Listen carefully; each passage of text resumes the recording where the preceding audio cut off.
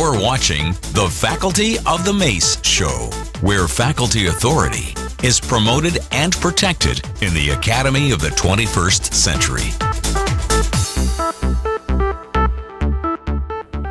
Welcome to Episode 1, Academic Accreditation. What are schools shopping for? In this episode, we look at both the good and the bad of accreditation shopping. But first, let's consider some definitions. First, accreditation shopping occurs when an institution seeks to either change accreditors or add a new accreditor. This same term has been used with a different meaning. Specifically, when an investor group buys a private college with regional accreditation, and the purchase is conditioned on the new entity retaining that regional accreditation. I consider this to be college shopping, not accreditation shopping. College shopping is where an intangible asset called regional accreditation is one of the assets purchased by the acquisition group. I restrict the term accreditation shopping to when a college is seeking its own accreditation. What is accreditation? Accreditation is a process performed by accrediting agencies or accreditors that attempts to ensure academic quality and appropriate student outcomes. In the United States, we have a two-tier accreditation system, national and regional. The regional accreditors are considered the gold standard. They are geographically based. The United States is divided into 6 geographic regions, and each region has its own regional accreditor. For lack of a better term, I refer to these as the 6 siblings. The 6 siblings tend to accredit private, nonprofit, and public institutions. An example of a regional accreditor is the Higher Learning Commission North Central Association of Schools and Colleges. They accredit colleges in 19 Midwestern states, including my home state, Colorado. On the other hand, national accreditation is just what you think it is. It's national, nationwide. It doesn't have geographic boundaries. National accreditors tend to accredit private, for-profit colleges.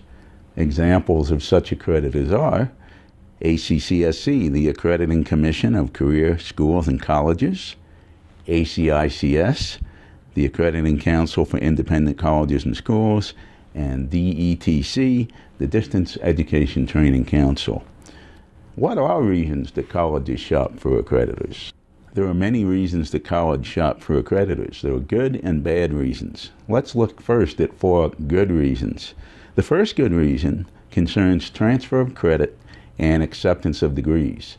It is much easier for schools that belong to the same accrediting organization to both transfer transcripted credits and also to accept each other's degrees.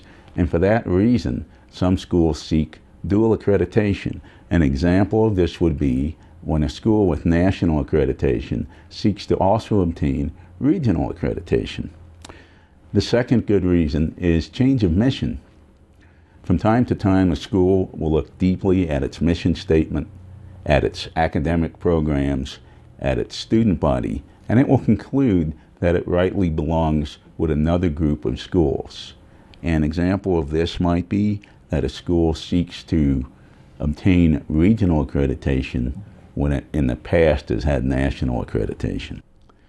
A third good reason is geographic changes, and this concerns regional accreditation, when a school might attempt to change from one regional accreditor to another. Why might this be? Well, the headquarters location of the school might change, and it might be very practical to be located closer to your accrediting agency. Also, a school's center of gravity of its students, the geographic center of its student body, may change. For instance, at the current time, many schools are seeing a growth in enrollment in the state of California. And so therefore, several schools are seeking to be accredited by the Western Association of Schools and Colleges, which covers the state of California. A fourth good reason is policy changes by the accreditor itself. For instance, the Higher Learning Commission North Central Association of Colleges and Schools has instituted a new policy where institutions it accredits must have a substantial presence in its 19-state region. And that means that a majority of a college's administrative and business operations must be located in that region. And if the school has not just online programs, but has brick and mortar on the ground programs, then at least one campus of the school must also be located in this 19-state region. So that is a reason why schools might also change accreditors. Finally, what about the bad reasons? Well, there's one major bad reason that schools try to change accreditors, and that is when an institution can no longer meet its accreditor's standard. In conclusion, there are a number of reasons, both good and bad, that colleges shop for accreditors. In fact, choosing the right accreditor can be a strategically important decision to a school. In episode 2, we'll examine a case study involving accreditation shopping. How do you feel about accreditation shopping? Let us know by visiting facultyofthemace.com. There you will find many ways to join the community and leave your feedback. Thanks for watching. I'll see you inside the next video. Produced at Studio C, Colorado, USA.